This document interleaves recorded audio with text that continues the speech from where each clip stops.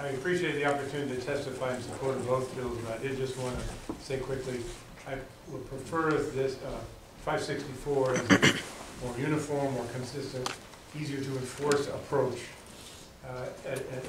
by defining statewide safe school zones as opposed to the individual school districts.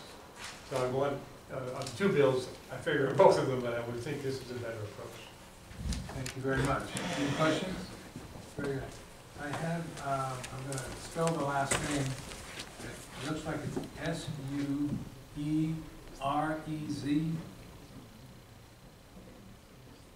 From Concord? Suarez, is it? All right, well, let's go with the next one. How about Kimberly Moran? Not here. He's not here? All right, how about Ted? Well, he was here this morning. Ted? Well, Derek, give me your last name again. It's Maltz, M-A-L-T-Z-I-E. Maltz, okay. Sorry. Thank you, Mr. Maltz, for being here. Sorry, arthritis being what it is. Gotta love the weather. Yes.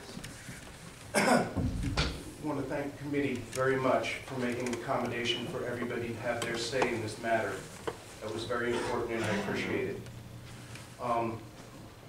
On this matter, I would like to hold up the Stony Douglas shooting in Florida, where Nicholas Cruz killed numerous people. It was a perfect storm of tragic events. They knew he was an at-risk student.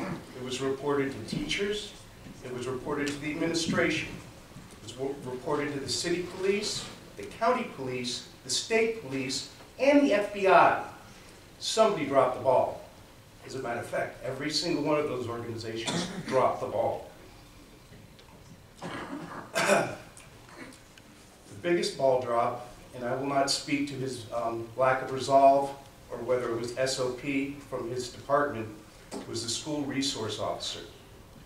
He sat outside minutes waiting for backup. And I'm going to assume that it was his training that made him do that. I have the utmost respect for law enforcement, and I can see no other reason than he's got a family and he wants to go home to them too. So he waited for backup. While he waited, people died. Kids died. Dozens of kids died while he waited for backup. School resource officers working alone are not sufficient. It isn't the answer. I think that New Hampshire to take a look at what the Manatee School for the Arts in Florida, which is right down the street from Stony Douglas, what they did the other day. They hired 2 combat veterans to patrol their school armed with semi-automatic rifles, big scary black rifles, because that's the firepower that's coming to bear on the school, and this is the amount of force that's required to defend against that threat. They're paying these 2 individuals a total of $50,000 a year. That's $25,000 apiece. I guarantee you that there are 2.1 million veterans in this country, and that you would have no problem filling these positions for every school in this state. There's many of us who would do it for free. This is a solution. Train people who are willing to run towards the gunfire to stop someone who is killing kids. That's all I got for you. Thank you very much. Any questions of the presenter? Thank you very much for again testifying. I'd now like to call Melissa Heimdall, please. And on deck is Mr. Liss. Welcome to House Education. Thank you. Thank you, Chairman Myler and committee members. I was not going to testify today, but after hearing so many stories, I felt that it was imperative that I make a couple of my own personal points. My name is Melissa Heimbach. I live in Concord with my husband and 3 school-aged children. I will be as brief as possible. I will not reiterate some of the excellent arguments of those who came before me, and I will try and just be as quick as I can. A dear friend of mine was murdered on July 3rd of 1991. Kirsten was shot and killed by a gun. She was killed right after she graduated from college. She was going to be a teacher. And the pain and trauma of her death have reverberated and stretched across her family, her friends, her school, and her community for over 27 years. Gun violence is insidious and long-lasting. My brief second point is that I taught first graders when I was younger.